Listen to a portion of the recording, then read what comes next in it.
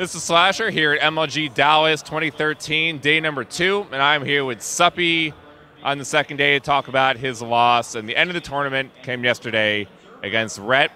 You had a ZVZ, first game, first match of the weekend against Rhett. Unfortunately, you got knocked out. What happened in that game?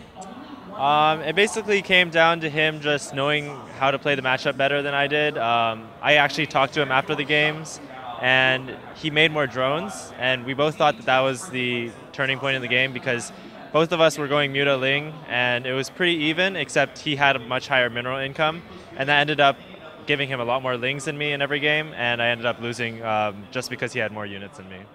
I ended up talking to Rhett before his match against you, and he thought I would turn into Muta as well.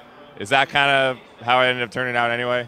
Yeah, it definitely ended up turning out that way, and we both expected it because I had heard from all my friends that he plays Mutas, and most people know that I like to play Mutas. I was playing Mutas a lot in Wings of Liberty as well, so it was very likely going to turn into Muta versus Muta. You know, with both of you liking that type of style and Heart of the Swarm promoting more Muta play, what was your mindset going in? Did you feel like you're going to have that mirror matchup anyway, or were you trying to maybe change it up, try some different things?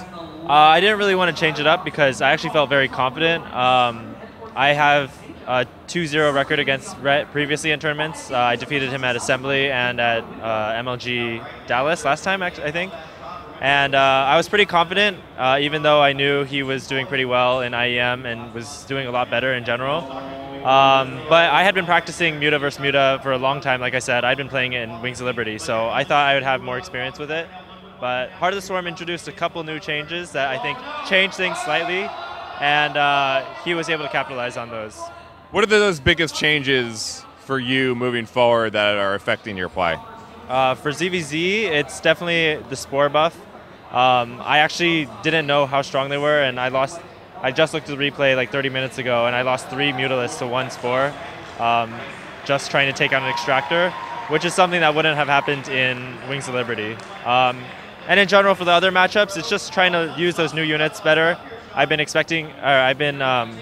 trying to use Vipers and Infestors at the same time, and just trying to get used to that. And it seems pretty fun. Like, I really like using the Vipers for sure. So Heart of the Storm's been out for a little while. I've been able to talk to a little bit the pros and what their thoughts are. I gotta say, the Zerg players, out of everyone I've spoken to, have been the most outspoken about how their race is so far. So now what are your kind of overall thoughts without me giving you any preconceptions? I think in general, it's kind of, Zerg is the race that really needs to figure out their opponent and figure out the styles that their opponents can do, the limits of their opponents, before they can really start excelling. And that's something we saw towards the end of Wings of Liberty, where things started getting figured out. Zerg started doing a lot better because Zerg, they have the capacity to drone and get their economy running really, really quickly. So if they know exactly what their opponent can be doing at certain times in the game, they can be a lot stronger. So right now, when people don't really know what's going on, Zerg is definitely a lot weaker. But I think as the game develops, Zerg will get stronger. I would like to see a couple late game buffs for Zerg in terms of versus Protoss at least, though, because Protoss Void Ray composition seems really strong. Hard to argue that Zerg wasn't the best at the end of Wings of Liberty, especially with, you know, all the tournaments that we saw, IPL, MLG, and GSL. Now Heart of the Swarm comes out, and it seems like it's completely flipped that around. Zerg is now on the bottom again. Protoss and Terran are on the top.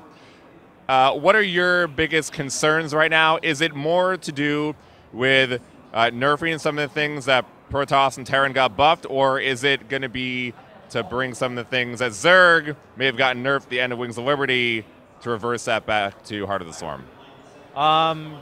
One of my main concerns is that Protoss and Terran might be able to get compositions that are kind of similar to what Broodlord Infestor was at the end of Wings of Liberty. And you can already kind of see that with Sky Toss, as I mentioned earlier. It seems very, very difficult to kill. And one of the things I would like Blizzard to change is, instead of nerfing the other races, I'd like to see a buff for Zerg. And I think that makes the game a lot more exciting, a lot more dynamic. That's why I really, really like all the changes they made in Heart of the Swarm so far. It's been like buffs to pretty much every race. And you can see that the game is just a lot more exciting. It's a lot more fun to watch and play. And so I hope if they do decide to make a change, they go that route instead. If you had to choose one buff to any of the Zerg pieces right now, What do you think needs the most attention? I think the Swarm hosts could be a little bit stronger. It's very vulnerable, especially when its cooldown is off. It has a lot of potential to be used better though, so I think Blizzard maybe should wait a little bit. But the Swarm host could use a little buff. It's a little strong mid game though, so it's going to be a really sticky situation. They're going to have to figure things out. And then in late game, not too sure, but maybe Corruptors versus Void Rays somehow needs some kind of change. So you're out of the event. Now you get to sit back and kind of watch some of the games, progress Heart of the Swarm. Still new, so there's still new things being showed. The Korean contingency is out in full force. But if you had to pick who you think might be the one to come out of here alive to win this whole thing, who do you think it would be? I'd probably have to say Life. I mean, I think a lot of people probably have been saying that. So you're picking a Zerg player anyway. You think he's going to overcome? I don't know, man. That guy's crazy. He's a beast. So we'll see. I hope he does, because then I can study all the replays later and watch. So that's who I'm rooting for at this point, I think, aside from my teammates. Thank you, Suppy, and good luck at the next event. Thank you. Stay tuned to GameSpot.com/esports for coverage all weekend long of the MLG Winter Championships.